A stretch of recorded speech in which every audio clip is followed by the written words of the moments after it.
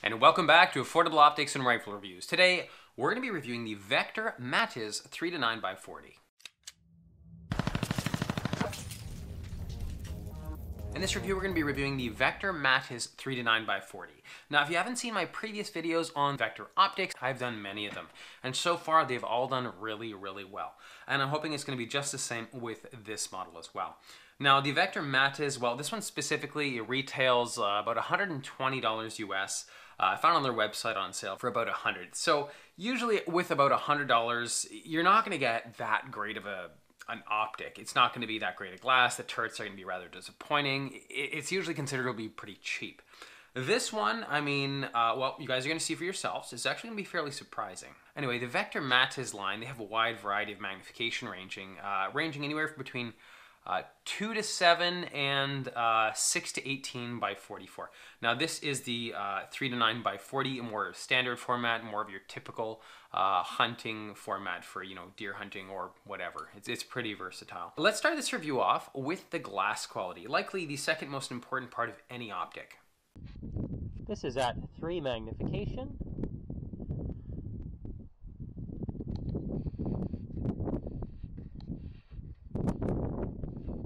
And this is at 9 magnification. All right, so I gotta say the glass quality for a $100 scope, this is damn good. We're certainly gonna give it a 5 out of 5. This was very impressive. I don't think you will find likely anything clearer for the price. For $100 US, this is pretty damn good. Next, we have the eye relief. Now, at the lowest magnification, you have 4.1 inches, and at the highest, you have 3.8.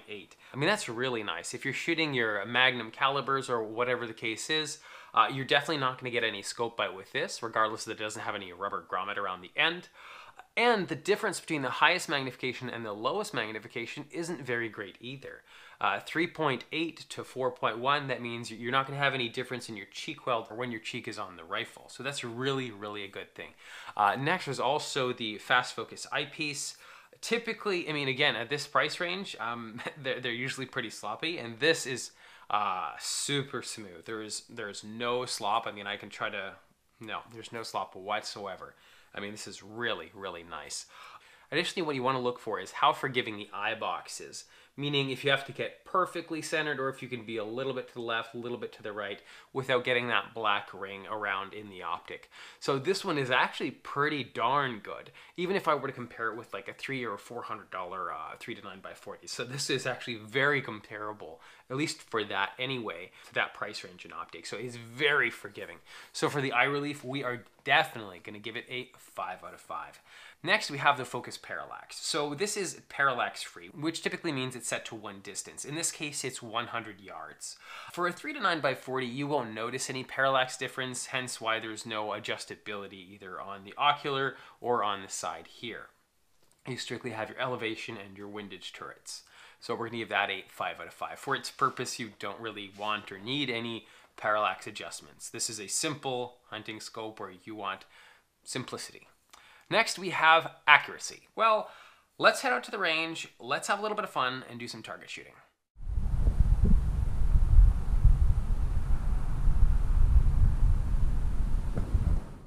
All right, so we got her zeroed on my 223. Let's do some groups.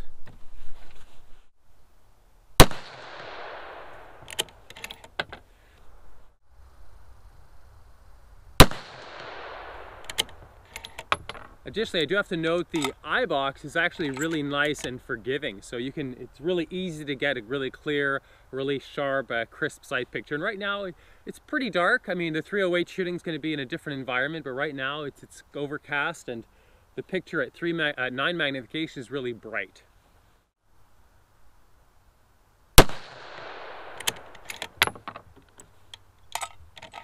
And for those who are wondering what chassis this is the Oryx chassis made by MDT.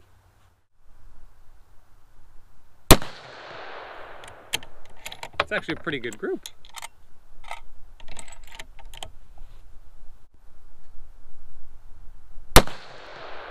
All right, we got the Matiz on the 308. Let's see how good she does at 100 meters.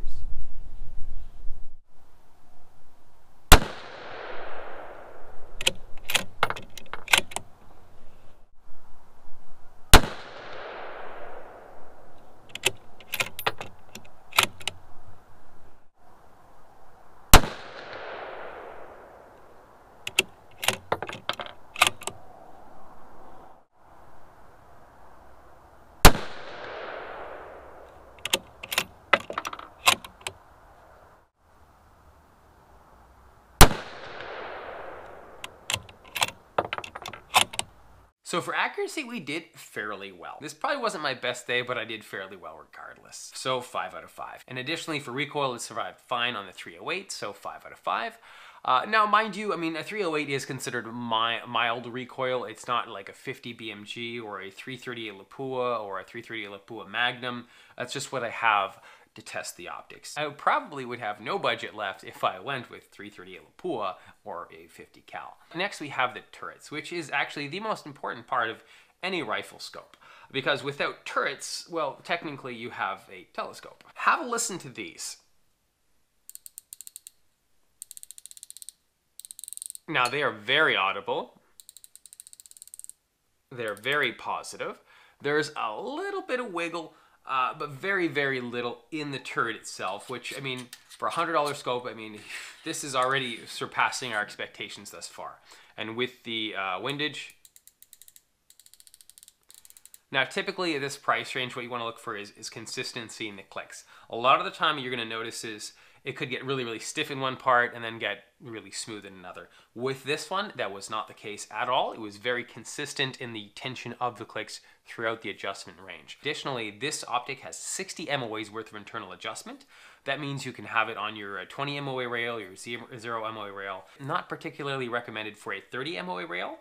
Although if you have a 30 MOA rail on your rifle, likely it's a purpose-built long-range rifle anyway. So keep in mind, you won't have any trouble mounting this on your rifle, pretty much regardless of what rail system you have going on. So let's go outside, let's validate the amount of internal adjustment, let's see if there's any point of impact change with magnification, and let's do a box test. Let's start with the box test. Let's go 10 MOA up.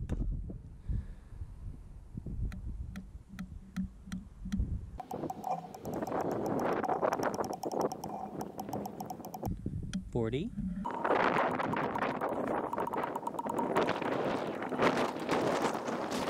40.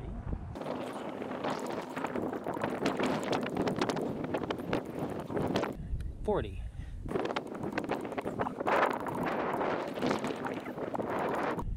40. All right, let's see if there's any point of impact change with magnification.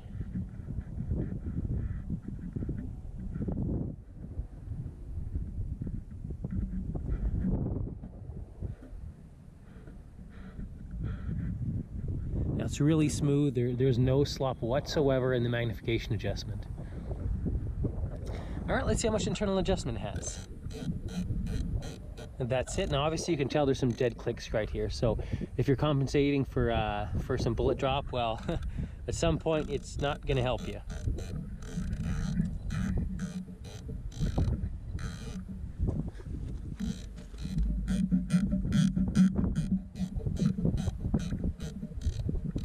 And that's it.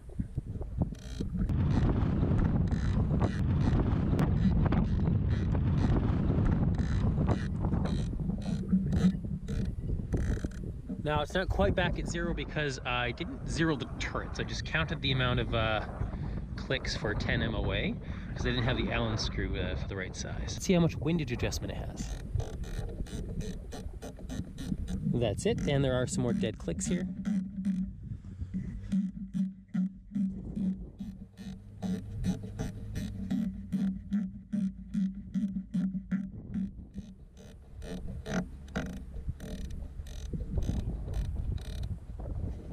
So for the box test, there was no issues there. There's no point of impact change with magnification. It has 60 MOAs worth of internal adjustment. That's all nice and great. The way to re-zero these turrets, yes, they are re-zero, which is a nice feature.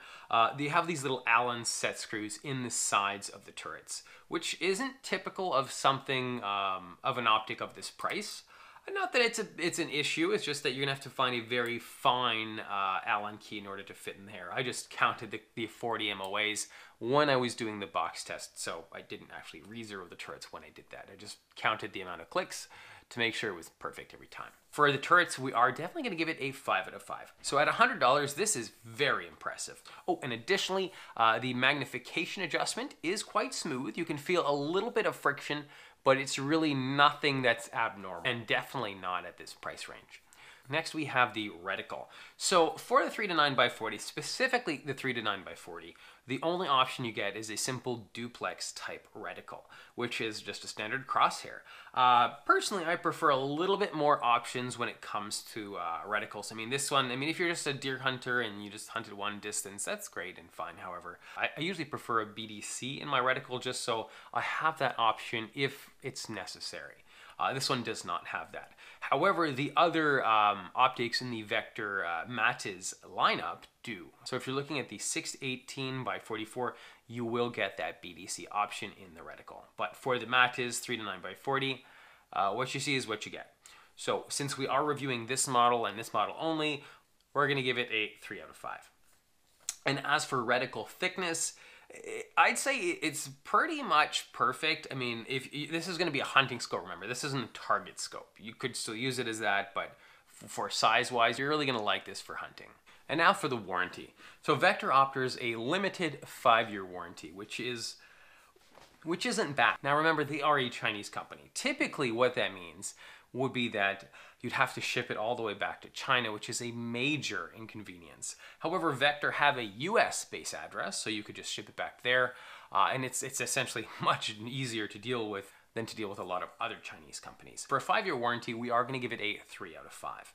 So what are my thoughts on this rifle scope? Well, I think it's of darn good quality. It has pretty much all the features you want. Long eye relief, forgiving eye box, a decent amount of internal adjustment, and really clear glass. Those are pretty much the key things you want in any rifle scope, and this one definitely has it. And if you're interested in seeing other 3 to 9 by 40s, well, check out the playlist here. So if you guys enjoyed this review, consider hitting like, consider hitting subscribe, and I'll catch you on the next review.